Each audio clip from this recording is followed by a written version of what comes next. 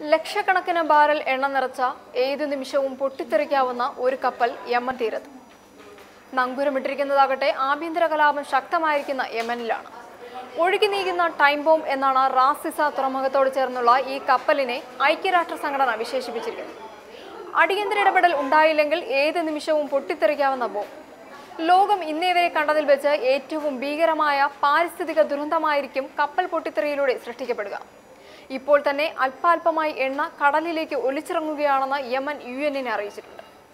കടലിൽ പടരുന്ന എണ്ണയ്ക്ക് തീപിടിച്ചാൽ രാജ്യാന്തര കപ്പൽ ഗതാഗതത്തെ വരെ ഗുരുതരമായി ബാധിക്കും. കപ്പൽ പരിശോധിക്കാനുള്ള അനുമതി യമനിലെ ഹൂതി വിമതർ UN സാങ്കേതിക വിദഗ്ധ സംഘത്തിന് പലവട്ടം നിഷേധിക്കുക കൂടി ചെയ്തതോടെ പ്രശ്നം കൂടുതൽ രൂക്ഷമാവുകയാണ്. ദുരന്തത്തെ തുറുപ്പുചീട്ടാക്കി വിലപേശലിന് കൂടിയാണ് ഹൂതികളുടെ ശ്രമം. വടക്കു പടിഞ്ഞാറൻ യമനിലെ സുപ്രധാന തുറമുഖമായ റാസിസയിൽ നിന്ന് 70 കിലോമീറ്റർ മാറിയാണ് കപ്പലുള്ളത്. യമൻ ഓയിൽ കമ്പനിയുടെ ഉടമസ്ഥതയിലുള്ള ഈ കപ്പൽ ഗതാഗതത്തിന് ഉപയോഗിക്കാറില്ല.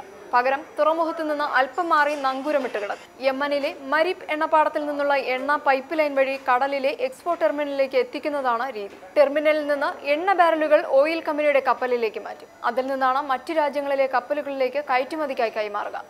പല വലുപ്പത്തിലുള്ള ഏകദേശം 34 ക്രൂഡ് ഓയിൽ ടാങ്കറുകളാണ് നിലവിൽ കപ്പലിലുള്ളതെന്നാണ് കരുതുന്നത്. ഇവയിലെല്ലാമായി ഏകദേശം 30 ലക്ഷം ബാരൽ എണ്ണ ഉൾക്കൊള്ളിക്കാനാകും. എന്നാൽ ഇത്രയും എണ്ണ ഇപ്പോഴില്ലെന്നാണ് കരുതുന്നത്. അപ്പോഴും ആശങ്കയ്ക്ക് വക നൽകി 14 ലക്ഷത്തോളം ബാരൽ എണ്ണ കപ്പലിലെ പടുകൂറ്റൻ ടാങ്കറിലുണ്ട്. റാസിസ തുറമുഖം ഹൂതികൾ പിടിച്ചെടുത്തതോടെ 2015 മാർച്ച് മുതൽ കപ്പലിൽ നിന്നുള്ള എണ്ണ കൈമാറ്റം പൂർണ്ണമായും നിലച്ചിരുന്നു. ആവശ്യത്തിന് ഡീസൽ ലഭിക്കാത്തതിനാൽ ഇതേവരെ കപ്പലിന്റെ എഞ്ചിനും ചലിപ്പിക്കാനായിട്ടില്ല. യുദ്ധങ്ങളും കലാപങ്ങളും കാരണം പരിസ്ഥിതിക്കുണ്ടാകുന്ന ദോഷങ്ങളെപ്പറ്റി പഠിക്കുന്ന കോൺഫ്ലിക്റ്റ് ആൻഡ് എൻവയോൺമെന്റൽ ഒബ്സർവേറ്ററി കൂട്ടായ്മ പ്രതിനിധി ടക്ഫെയറാണ് കഴിഞ്ഞ വർഷം ഈ പ്രശ്നം UN മുന്നിൽ ആദ്യമായി അവതരിപ്പിച്ചത്. എന്നാൽ കപ്പലിലെ ഏകദേശം 544 കോടി രൂപ വരുന്ന എണ്ണയാണ് പ്രധാന തടസ്സം. ഹൂതികൾക്ക് എണ്ണ കയറ്റുമതിക്കുള്ള അനുമതിയില്ല. കപ്പലിലെ എണ്ണ വിറ്റുകിട്ടുന്നതിൽ നിന്ന് ഒരു വലിയ വിഹിതം തങ്ങൾക്ക് നൽകണമെന്നാണ് അവരുടെ ആവശ്യം. ആയുധ സംഭരണത്തിനും മറ്റുമായി ആ പണം ഉപയോഗപ്പെടുത്തുമെന്നതിനാൽ UN അത്തരമൊരു ഉറപ്പ് നൽകാനുമാകില്ല. ഇക്കാര്യത്തിൽ തീരുമാനം വൈകിയാൽ കപ്പൽ കെട്ടിവലിച്ച് കൂടുതൽ ദുരന്തത്തിലേക്ക് കൊണ്ടുപോകുമെന്നും ഹൂതികളുടെ ഭീഷണിയുണ്ട്. യമനിലെ സൗദി പിന്തുണയോടുകൂടി പ്രവർത്തിക്കുന്ന സർക്കാരും ഹൂതികളും തമ്മിൽ ഒപ്പിട്ട കരാറിന്റെ ലംഘനം കൂടിയാണ് ഈ കപ്പലിന്മേൽ നടക്കുന്നതെന്നും UN ആരോപിക്കുന്നുണ്ട്.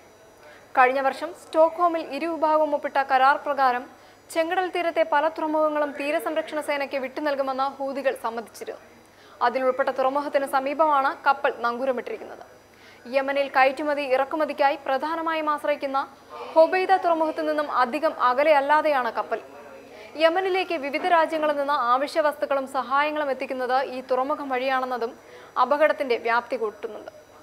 എത്രമാത്രം അപകടകരമാണ് കപ്പലിന്റെ സ്ഥാനം എന്നത് സംബന്ധിച്ച് കഴിഞ്ഞയാഴ്ച യമൻ സർക്കാർ ട്വിറ്ററിൽ ആനിമേഷൻ വീഡിയോ പുറത്തുവിട്ടിരുന്നു. കപ്പൽ സംബന്ധിച്ച് കരാർ വരെ തയ്യാറാക്കിയതാണ്. എന്നാൽ അതിന്മേൽ ഇപ്പോഴും തർക്കം തുടരുകയാണ്.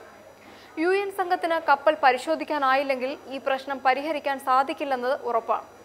30 വർഷം മുൻപുണ്ടായ എക്സോൺ വാൽഡസ് കപ്പൽ അപകടത്തെ തുടർന്ന് 2.6 ലക്ഷം ബാരൽ എണ്ണയാണ് കടലിലേക്ക് ഒഴുകിയത്. റാസിസ തുറമുഖത്തോട് ചേർന്നുള്ള കപ്പലിൽ നിന്ന് പുറന്തള്ളപ്പെട്ടേക്കാവുന്ന എണ്ണയുടെ അളവ് ഇതിലും 4 ഇരട്ടിയോളം വരും. വീഡിയോ സന്ദേശത്തിൽ യമൻ വ്യക്തമാക്കുന്നു.